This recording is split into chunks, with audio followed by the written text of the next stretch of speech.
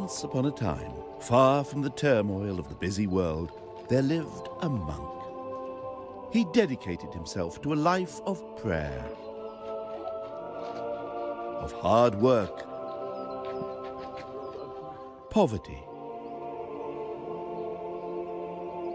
self-denial, and silence. His life was shut away from the temptations of ordinary mortals. He dedicated himself to God in a life that was literally out of this world. But if monks in the Middle Ages really were like this, why did so many people come to hate them so much?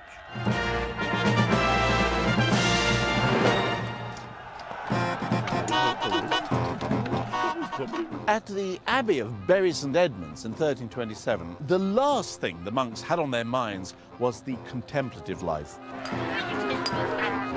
For the entire year, the monastery and the townsfolk had been locked in a series of pitched battles, which culminated in the abbot being kidnapped, bundled into a sack and carted off to London, where his eyebrows were shaved off.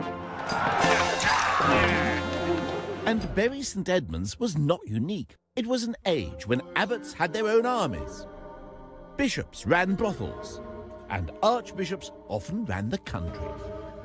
Maybe even a monk's life wasn't quite what we imagine either.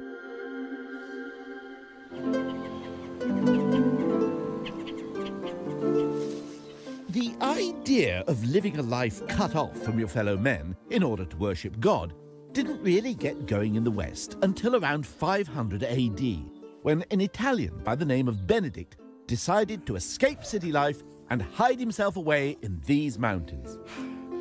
Benedict hadn't liked Rome. For his taste, there was far too much eating, drinking and sex and generally having a good time. What he was looking for was a nice cave with no fitted carpets and no plumbing.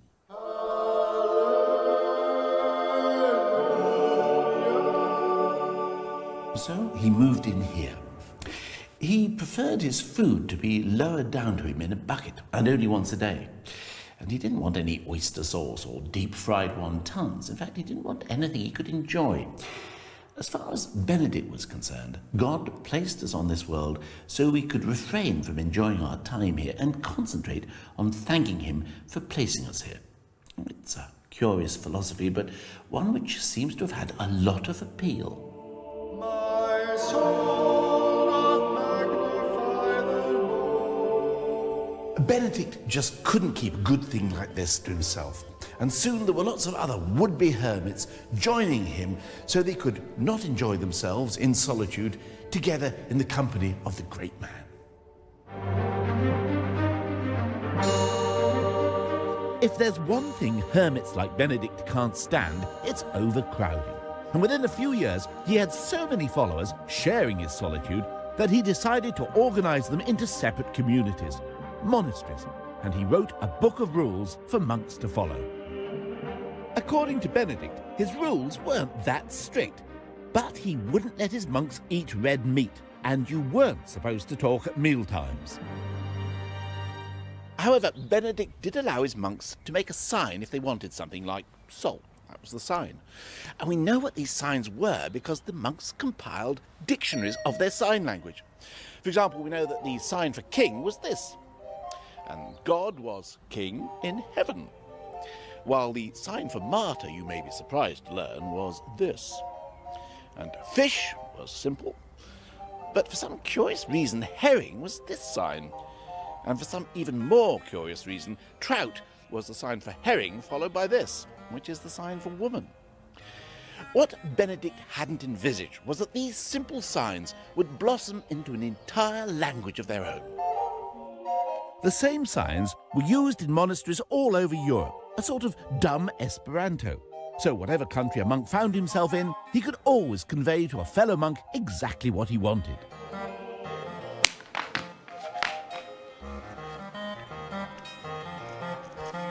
St. Benedict's Book of Rules became famous, and his monasteries flourished. In the 13th century, one was built on top of Benedict's actual cave. the monastery of San Benedetto perches halfway up the sheer rock face where Benedict sought solitude. I was shown round by the unlikely figure of an Australian monk who came here 41 years ago. So, Father Giovanni, can you tell me about this painting over here? Yes, an episode of the life of St Benedict. What's he doing? In one of the monasteries founded by the saint in this valley, there was a lazy monk. Yeah. He didn't want to stand in the chapel during the prayer. It was the devil who was pulling him out, see? On the right, you see St Benedict, who cured this lazy monk with a stick, with a hiding. He beat him. Not a popular method today, is it? No. There's St Benedict during the temptation. See the devil there? He's breathing sort of fire, isn't he? Exactly. Yeah. There's a third devil here. Let's have a look. That's the main devil. Behind bars, is he? He's meant to be kept in prison, is he? Yes. Benedict has got him in jail. Exactly. Ah, he got him. How, when the monastic movement is really, monks are taking themselves away from the world, how is it they've had any effect on the world? Well, they take themselves away from the world to conquer the world. Solitude, silence, that's the method, eh? The main work of the monks is prayer. Ora et labor, prayer and work. The monks had to support themselves and supply their own needs, so they could keep their distance from the world. But keeping away from the world was to prove the one thing that monasteries weren't very good at. The unworldliness of monks just wasn't destined to last. And ironically, it began to break down because of people's belief in the power of prayer and in the idea that the purer and simpler the life you led, the more likely God was to listen. And since monks were supposed to lead purer and simpler lives than anyone else, their prayers were seen as a hotline to God. Rich folk and warriors began to pay monks to do all the praying they were too busy to do for themselves. Prayer became a commodity. It gained a commercial value, and that was to prove the undoing of the whole system. It was a pretty rough world outside the monastery wall. After all, fighting men were professionally engaged in the business of breaking commandments, especially that one that said, "Thou shalt not kill." A warrior's soul was not an easy one to save. In fact, it required a strenuous effort by a significant number of people to pray his way out. After the Battle of Hastings, for example, the church demanded 120 days of penance for everyone killed. William the Conqueror, in his lifetime, must have been responsible for something like 10,000 deaths. That's about 3,300 years of penance. He wouldn't have finished yet, not until the year 4,366. However, if the work was split up amongst a couple of hundred monks, William could have his soul cleansed in less than 18 years. So he founded a string of abbeys to pray for his soul. In fact, anyone who had any money would deem it only wise to invest a bit of it in the innocence of monks.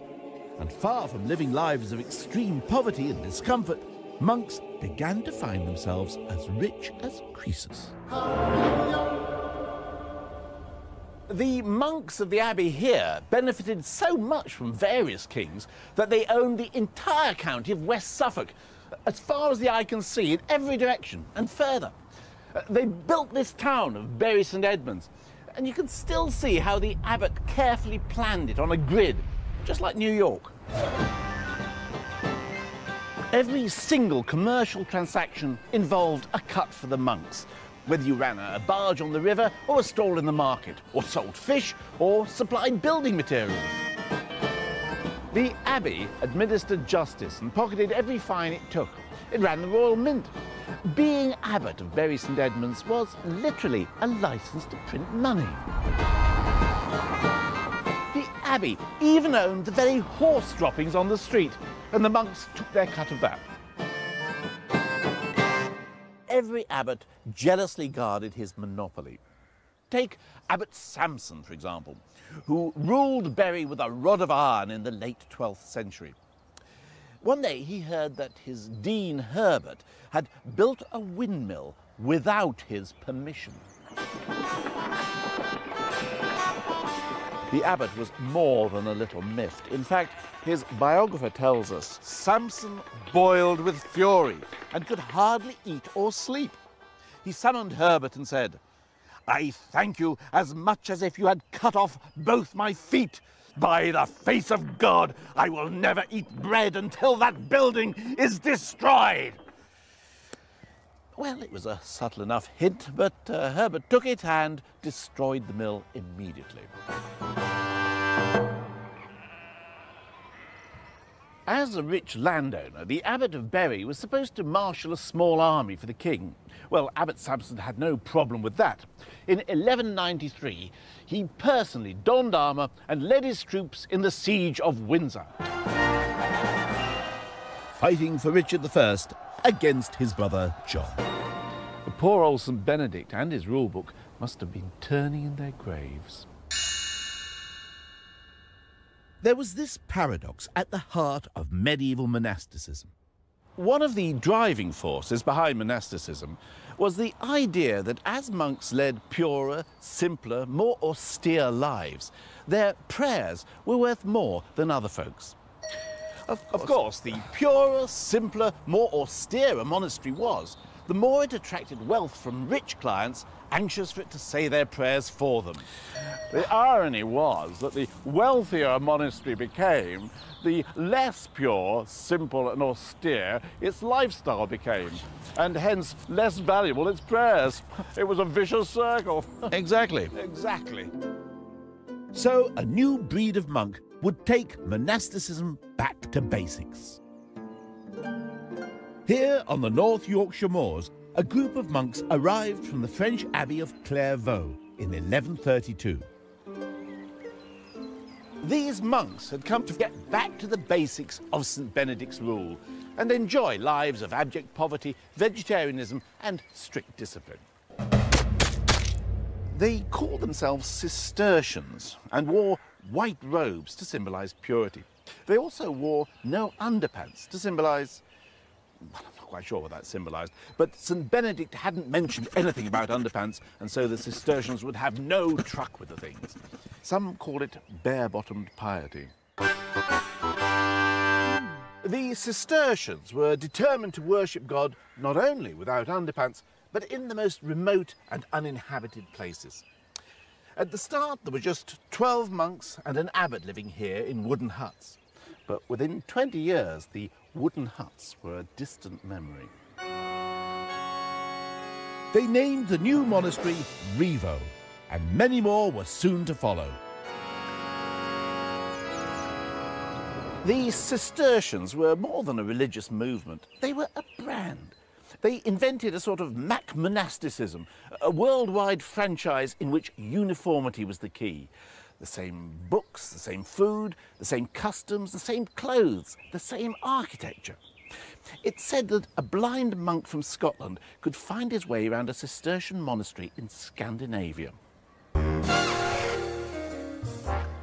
Archaeologist Glyn Coppack has been examining Cistercian monasteries all over Britain. He explains how the neighbouring Fountains Abbey was constructed. So, Glyn, how were the Cistercians getting back to basics? Well, they were simplifying their architecture. They spent a long time getting it right. So you have simple pillars with pointed arches, and to add to the austerity, the whole thing is painted white. You can still see, looking around us, where the weather hasn't taken it off, because it's very, very fragile.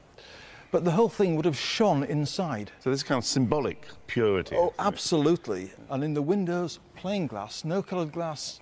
How do you know they had plain glass? Well, we've got some. Here's some Coincidence? we found earlier. You see, it's just a plain green glass, yes? No colour in there. Yeah. And you don't see very many of these. This is a processional cross. This would normally be gold or silver. This is iron. It's as simple as you can get. Now why are they doing this? Who is this going to appeal to, this sort of this kind of austerity that they're putting Well, the simpler the religion, the harder the life, the more powerful the prayers. And the people they're appealing to are those who need the salvation more than most, the military classes, professional soldiers. The mill, the brewery, the kitchens and the latrines of the monastery were all fed by a sophisticated water supply. And in fact, when you go into the cloister, water comes out there in taps like this. A tap? This is a tap. It's got a little Celtic beast's head there. I've seen the holes there. Oh, I see. So that's off, and then to get the water coming through, you just turn it like that, and the water flows through. That's right. And then when you finish, you turn it back up and it stops. That's brilliant. And so what date is this? That's about 1170. Now, this is the sort of thing that many of us didn't have until about 1920 in our own homes. The Cistercians weren't poor monks who arrived in Yorkshire by chance. The whole thing was run to a centrally coordinated business plan, and they were ruthless with anyone who happened to get in the way. One critic wrote, "They raise villages and turn out the parishioners who are reduced to poverty." The Cistercians were natural businessmen. At Fountains, they bred a super sheep, which produced the highest quality wool in Europe.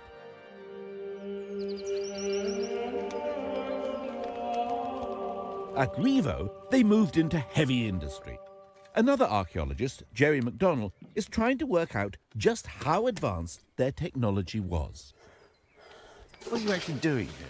What we've built here is a furnace that's based on one of the ones that we excavated further to the north at Billsdale, and it's basically an early type of so-called bloomery furnace that was the dominant method of producing iron in the 12th and 13th century. And what are they doing with it? They need their own supply quite clearly. Just to build the abbey itself, you need the steel tools, the chisels, the saws, etc. But also, for example, to shear the sheep, you need sheep shears, which are steel-edged tools. But the quantity that they're producing and the granges that they've got must have been producing far in excess of what they needed. So they were actually selling it on into the open market. The advantage of the Cistercians is they have a good European network, and so the ability for technological transfer within that group was very, very good. And so we know they were competent engineers, and so I'm sure that they were at the forefront of technology. As the Cistercian monasteries grew wealthier, so their architecture got more elaborate and decorated. By the 14th century, they'd be picking out these arches with lines of red paint. And by the 15th, they were even throwing in the odd sculpture. Heavens above. And of course, no well-to-do monk wants to share a dormitory. So they all moved out and established individual bachelor pads, each private room with its own fireplace. You can see it's cut into the wall here. And a bedroom upstairs, complete with an ensuite lavatory. And remember St Benedict's diet? His monks weren't supposed to eat the flesh of four-footed creatures. Monks, however, could eat meat if they were ill. So meat was available here in the infirmary. So, little by little, the brothers gave up eating in the refectory and started to take their meals here instead. Cistercian logic for you. It was another loophole, just like the one that allowed monks to get around the no talking at meals rule by using sign language. In fact, most of the signs were about food, which isn't surprising because in a monastery there was a lot of food to talk about. Here in Glastonbury, for example, the abbot's kitchen was one vast chimney. Every week contained at least one feast day in which the poor monks might have to deal with something like 16 courses.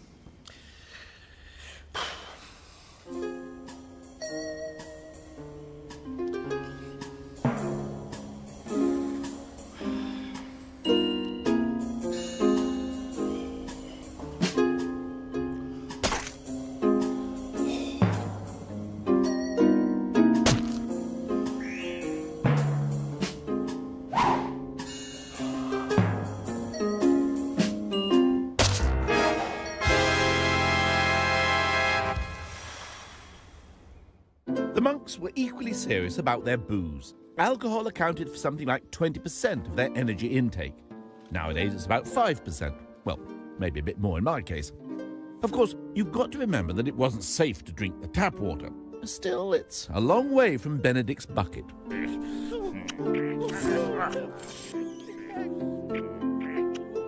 gluttony was not the only sin that monks fell prey to. Records for 1447 note a brothel in Westminster, the Maiden's Head, that was much frequented by monks.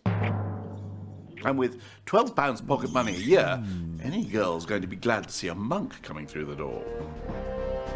The fact is that as time went on, the monasteries were just coining in money. After all, they held the keys to heaven, and everyone wants to get there. So there were plenty of ways to part believers from their cash. For example, the medieval church advised that everyone go on pilgrimage at least once in their lives. It was good for the soul, and it made the church a lot of money.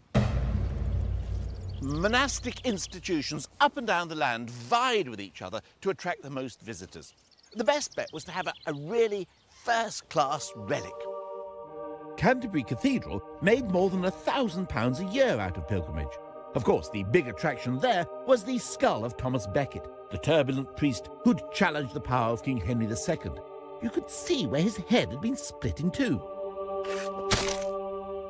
But the monks of Canterbury had plenty of other relics to be proud of. There was Aaron's rod. There was some of the stone on which the Lord was standing shortly before he ascended into heaven. There was part of the table off which the Last Supper was eaten. They even had some of the clay out of which God fashioned Adam, and some of the Virgin Mary's knitting. And we know all this because a writer in the 15th century carefully noted it all down.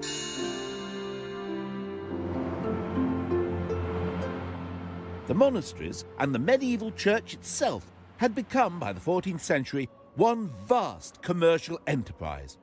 And the corporate HQ was here, in Avignon. This was the seat of the popes from 1309 to 1377. And it was to here that the vast wealth of Christendom flowed in an endless stream of tithes, fines, bribes, and backhanders. The Pope must have presided over the greatest accumulation of wealth in the Western world, and he also had a lot of enemies. I'm pretty certain he didn't sleep easily in his bed at night.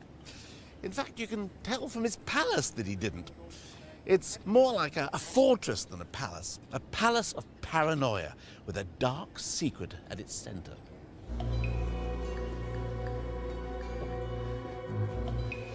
This is where the Pope would hold great banquets. The carver would cut up everybody's meat for them behind big screens just about here, which you think might be very kind of him.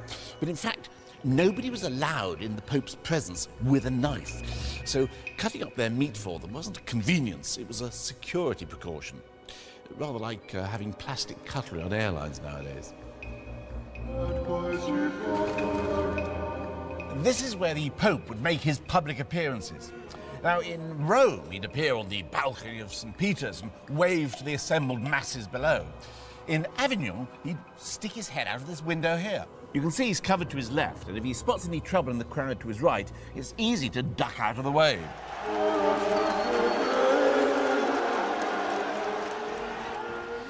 This is the Grand Treasury, where the Pope's accountants would get busy checking all the money that poured into the papal coffers. And now we're getting closer to the great secret at the heart of the papal palace of Avignon. I'm going into the Holy of Holies, the lower treasury, where the Pope stored all that prodigious wealth.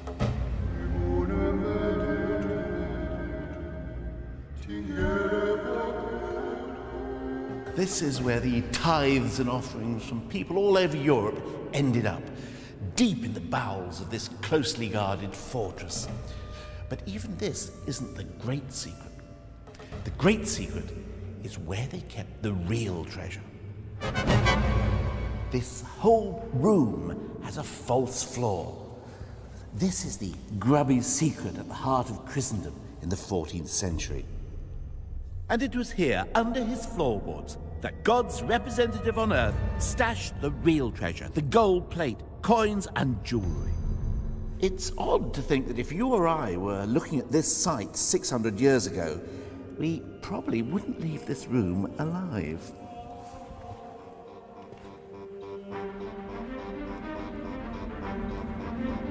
Wealth and power are inevitable bedfellows, and in the Middle Ages, the popes became rulers, great princes, vying with kings for territory and influence.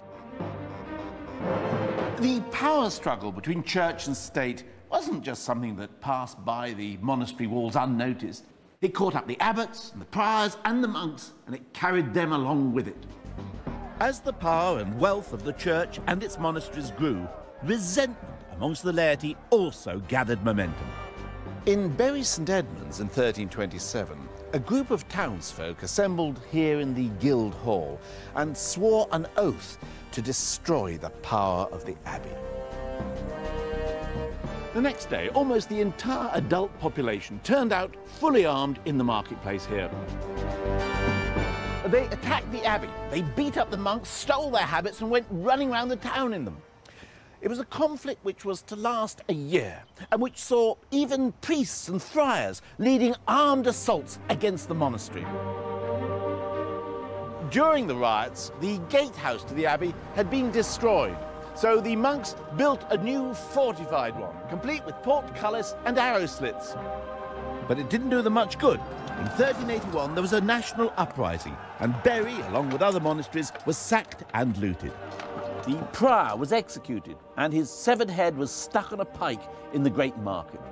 Even the Archbishop of Canterbury was beheaded by the mob.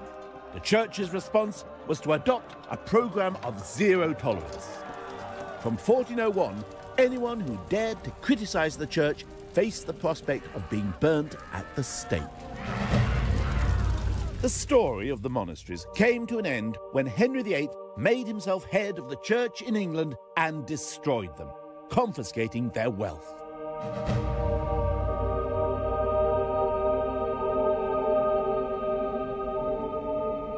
All we have now are these fairy ruins, a monument to an ideal of simplicity and piety that became corrupted on a magnificent scale.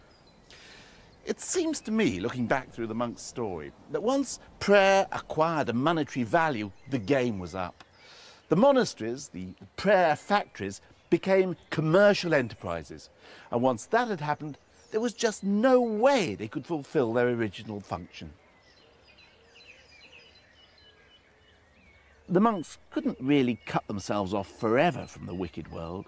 No matter how hard they tried, they were part of the wicked world.